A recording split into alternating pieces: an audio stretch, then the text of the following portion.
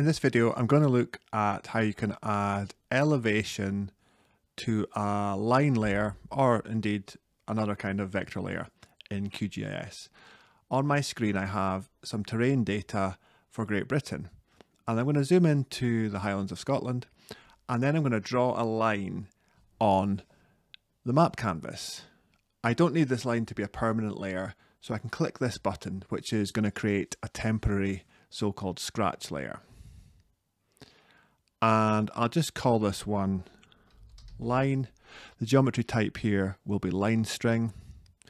For the coordinate reference system, I'm going to set it so that it matches the project coordinate reference system, so that my terrain layer that we can see in black and white and my line layer will have the same coordinate reference system. I'm not going to add any new columns to this table at the moment because there's no need. So I'm just going to click OK. And then editing will be turned on, so I can go to add a line feature. I'm going to add a very simple line. So using the digitize with segment tool, I'll just click one point where I want to start the line from, another click where I want to end the line, and all I need to do to complete this line is just do a right click. And if I change the color of that line and the thickness, you'll be able to see the line I've drawn. Now what I'd like to do is I'd like to take a sort of transect of the terrain, and for every single point along this line I'd like to know the elevation, or in GIS talk the Z or Z coordinate, so the height above sea level based on the land data. There's a number of different ways you could do this. There's loads of different ways. You could probably do this in different tools. But what I'll do here is I'll click on the processing toolbox button. And what I'm going to do first of all is I'm going to add some points along this line. Let me just click toggle editing to turn editing off and hit save. So this line is a temporary layer. When I close down this project, it will disappear, but that's fine. First of all, I'm going to type in points. And then I see this tool that I've recently used called Points Along Geometry. So Points Along Geometry is there. I'll double click it. And along the line layer, which is my input layer, I'm going to add a point every 100 meters. And then I'll get the elevation every 100 meters. You could do it every 1 meter, every 10 meters. My data set only has a resolution of 50 meters. But it doesn't really matter here. The point is you can use any number you like here. The more points you want, the smaller the number you put in. So if I put in 10 meters, there'd be a point every 10 meters. So that's fine. And the last box here is where I could click this button to save this to any file type or a geo package. I don't need to save it though. I'm just going to hit run and then close. So what we've got here, if I zoom in, is we can see points along the line. So there's the line, and that tool created points along the line. So what I'm going to do now is I'm going to sample the raster values. So in the processing toolbox, I'll type in sample, and you see the tool called sample raster values. It samples raster values under a set of points. So for each point, it's going to tell me the elevation at that point in the underlying terrain layer. So the input layer here will be the points. The raster layer is the terrain layer. And then the actual new column it's going to create by default will be called sample underscore. Well, let's just call it ELEVM.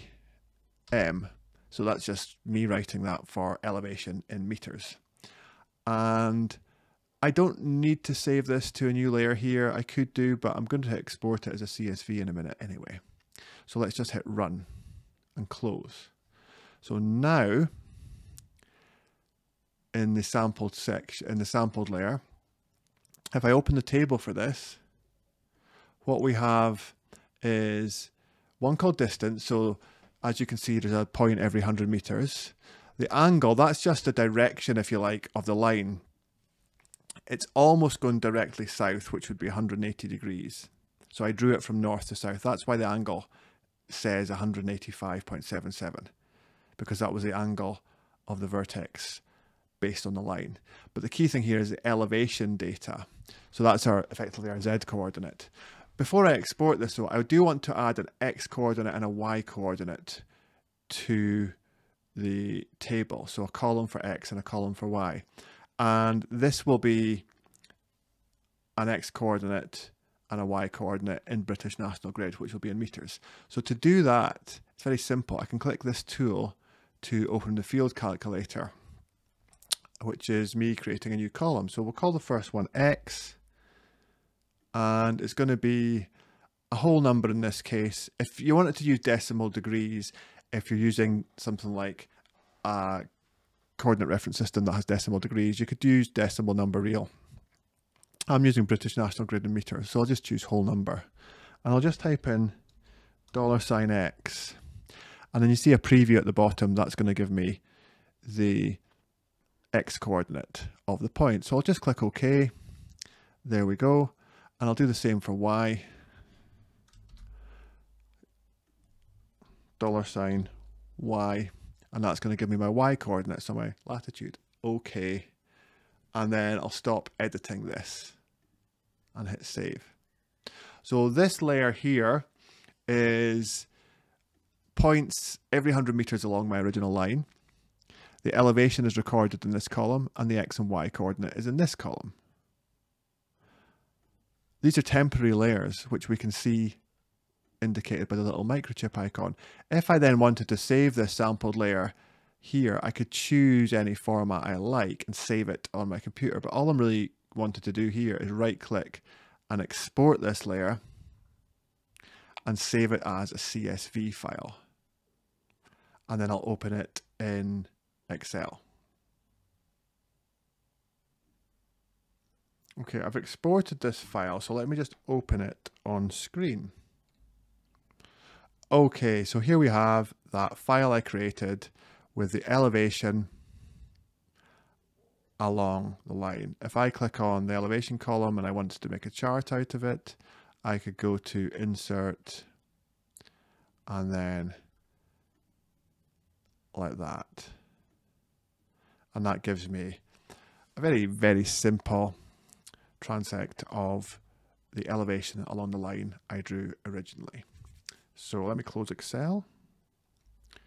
Back to QGIS, and just remember the tools I used there were points along geometry and sample raster values, and hopefully you might be able to find that useful in your own work.